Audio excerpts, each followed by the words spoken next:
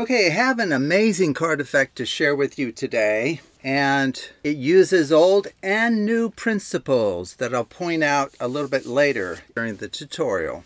Okay, so as you can see, I have 8 random red cards of different values and suits, hearts and diamonds, and I have 8 random black cards, number cards and face cards mixed in. And so if you were here, I would have you tell me how to randomly stack these. You want the red on top of the black? That would be fine.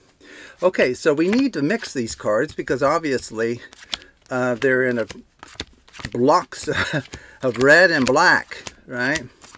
Okay, so we'll do some mixing. Should I stack from left to right or left to right? Okay, that's fine. Okay. If you've heard of leapfrog stacking, we can do that, which is kind of a fun one, actually. Okay. Would you like to see that from right to left? Okay, so this one leaps over its neighbor, lands there. This one leaps over its neighbor, lands there. Random stack here. You want left on right? Let's see. Why don't we also deal out into... And I'm going to show you the cards, actually, as we mix these, because I need to convince you of, how well mixed they are. Okay. Now they're probably not super well mixed yet because they were in blocks of red and black. Okay. It's actually not too bad if you look at that. Okay. But let's mix further. Okay. Have you heard of an up jog?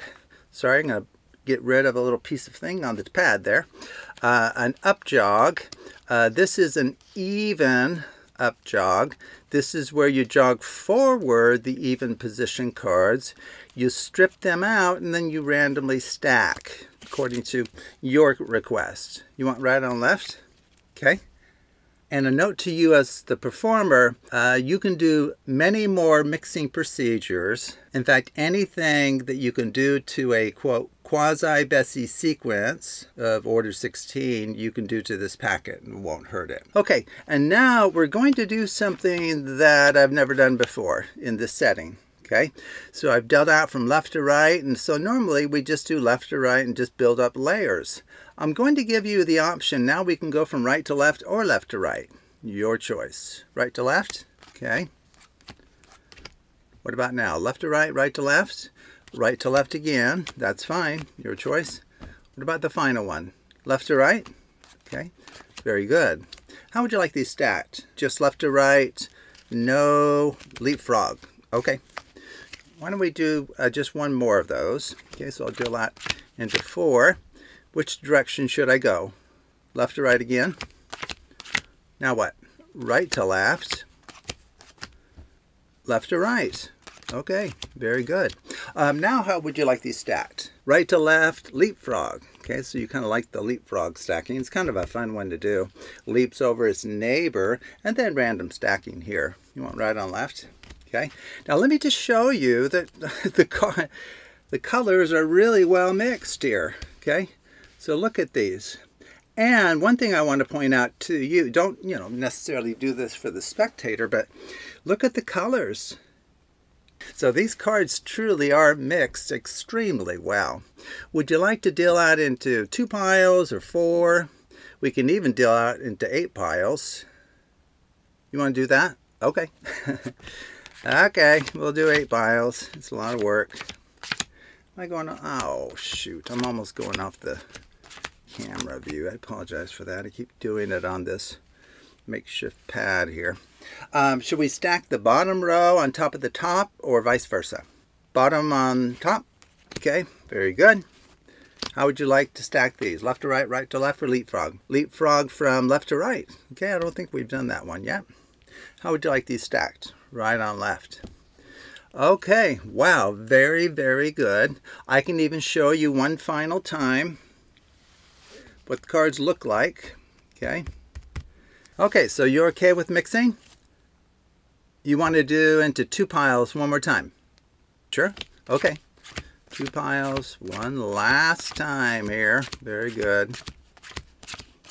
How would you like them stacked? Left on right. Okay, so should we take a final look at this complete mess here? Can you see all of them? That's a pretty messy mixture of red and black cards. Okay, well, let's go ahead. I'm going to give you a choice here. We can deal into 4 piles for the final time, left to right or right to left, or we can deal down 1, 2, 3, 4, 1, 2, 3, 4 in whatever order you like. Do you want me to just deal down? So 1, 2, 3, 4. 4, 1, 2, 3, 4. Okay, wow. So where has that brought us? I'm going to move these down here and try not to go off of camera view. And I almost did right there. And then we're going to create pairs. So I'm going to Klondike shuffle a pair there and then a pair here. And then Klondike is where you take the top and bottom card off as 1. There's only 2 cards remaining. Okay, so Klondike pairs, and we've done this before. It's kind of a useful way to create, or a fun way to create pairs. Oh, and now, of course, as you probably have guessed, I have a written prediction off to the side. So let's just go ahead and take a look at what that prediction says here. Okay, so what does that prediction say? You'll separate the reds from the blacks. You'll separate the reds from the blacks? Nope. What's going on here?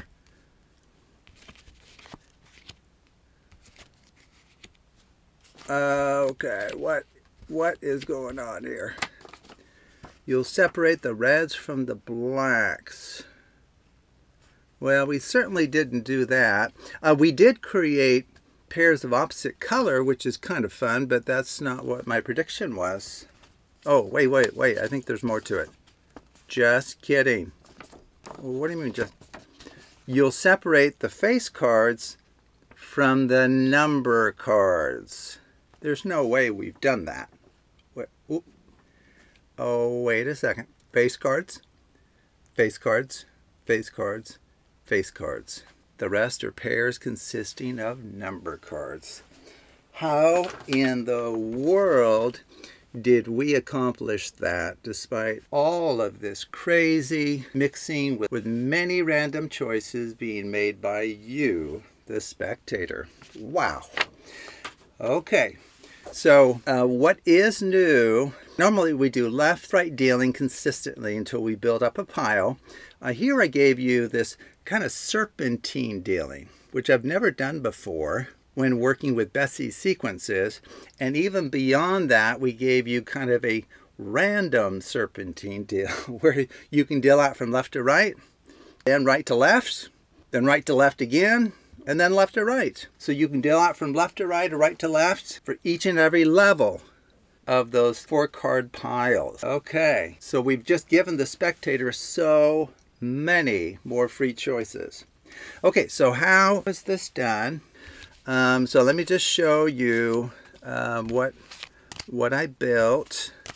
Now I am kind of wondering, just a note to you, the performer, if I were to do it again, I may not show the state of the cards within the mixing process. And it's not because they're going to see the organization that we have in mind, but sometimes you'll get these red herrings, and we kind of got one, I think, where the organization just happened to be such that it gave the impression that the cards were arranged red-black as a quasi-Bessey sequence, when it wasn't actually. Okay, so just in the random mixing of these things, you might have patterns emerge that might give the spectator the mistaken belief that, oh, I can see what he's done such and such, when in fact that's not even the method being used in that way. Okay, so it's nice to not even give a spectator a false reason for accomplishing what you did. Okay,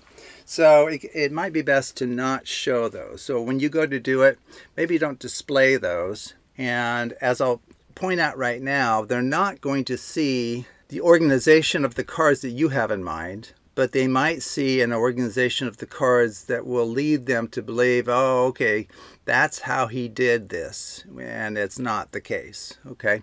So you just don't want to give them any false solutions to the effect, because it just takes away from the effect. Okay, so I would recommend that you not show the faces of the cards as you're mixing them, okay? Okay, so how was this done? This is so different from anything I have shown on my channel. It really is. And I was very excited when I thought to do it this way. Okay, so I don't know if you just noticed what I did there. I just created a Bessey sequence of order 8 relative to face cards and number cards. So you have face card, 2 number cards, face card, and then a number card, 2 face cards, and a number card. Okay, so that is a Bessey sequence of order 8. Okay, and now what we need to do is we need to create a Bessey sequence of order 8 relative to face cards and number cards, but have that sequence go in opposite order. Okay, so I'll explain what that is. Okay, so this isn't too hard to do actually. Okay, very good. There we go. Okay, so we have face, number, number, face, number, face, face, number. Now you go, instead of, like if you want to read it, you know, from left to right, we start with a face card at the top. Now we're going to begin with a number card and then continue that pattern. So number card, 2 face cards, a number card, then a face card, 2 number cards, and a face card.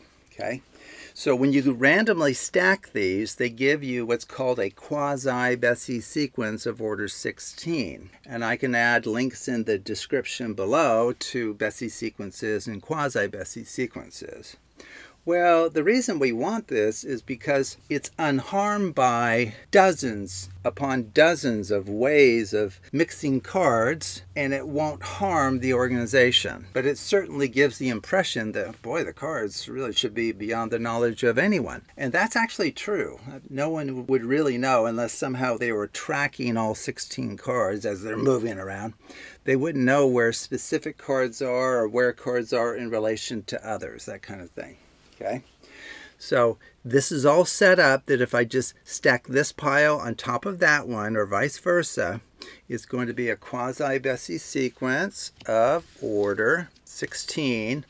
And so if you go to that playlist, you'll quickly discover that there's just many, many common mixing procedures you can use that give the spectator a lot of free choices as to how things are done without undermining the fundamental structure here. So the key is we have secretly, unknown to the spectator, they're probably going to, you know, the more astute viewer, are probably going to assume that we're going to separate the reds from the blacks, right? I mean, because that's kind of how we started.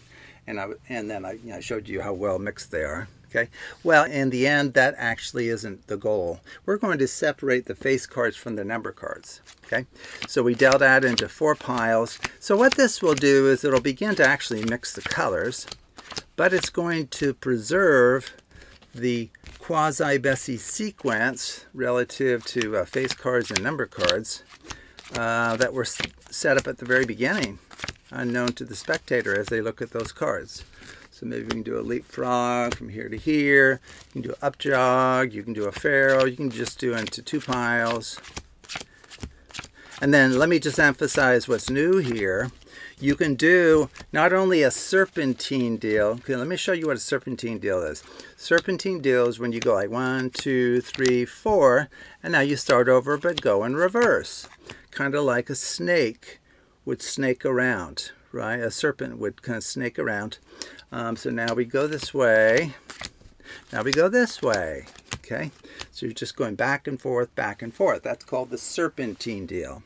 Well, it ends up that that doesn't harm Bessey sequences or quasi-Bessey sequences in the way that we're using it here. Sorry, I just had a 6 pop out, and I've got to figure out where he popped out. Looks like he popped out right there. Okay, so it'll be back. Okay, Oh, but in addition to the serpentine deal, this is the twist that has never been done before on my channel. So not only can you do this like go left to right, then right to left to right, kind of in a systematic, consistent way, you can actually give the spectator the choice. Should we go left to right again or right to left? Maybe they'll say left to right again. No, maybe they'll want to go right to left and then left to right again. Okay, so it's their choice at each level. Okay, and then maybe we'll just stack from right to left, or you can do leapfrog and so forth. Okay, and then from there you can deal out into 4 piles, left to right to left, like we were just talking about, or you can deal down. Okay, that's the amazing thing. So with Bessey sequences, everything of importance happens in kind of sets of 4. Okay, in fact, this final one here, you wouldn't have to deal it to the table. You could just drop the cards on top. Okay, or drop the cards as a 4th pile, because it looks a little weird to deal to the table, that final one. There's no reason, there's no need to. Okay, now what will be true here, if I haven't made a mistake, these will all be what are called quasi-Bessey sequences of order 4. Okay, relative to face cards and number cards. Man, I'm not making good use of this pad, am I? Looking like I'm all over the place. I just need to keep an eye on the camera. Okay, so what do you see here? Well, you'll see that the outer 2 cards are either both number cards, and then the inner cards are face cards, or vice versa. So we have face cards on the outer, number cards in the middle. Number cards in the outer, face cards in the middle. And then face cards outside, and then number cards in the middle. Well, just think about what's going to happen. When you Klondike shuffle a pair, it takes the top and bottom off as 1. So we'll just do it face up so you can see it happening. Top and bottom off as 1. Okay, so we just put the number cards together and the face cards together. Okay. And I actually like how this one turned out a little bit better, actually, because it really depends on the mixing along the way. But you see how this particular ending is going to be, really nice for our miscall here, because you bring out your prediction, say you'll separate the reds from the blacks. You go, well, those are black, those are red, those are black, that's good. Those are red. These others, 1, 2, 3, 4. You did not. You failed.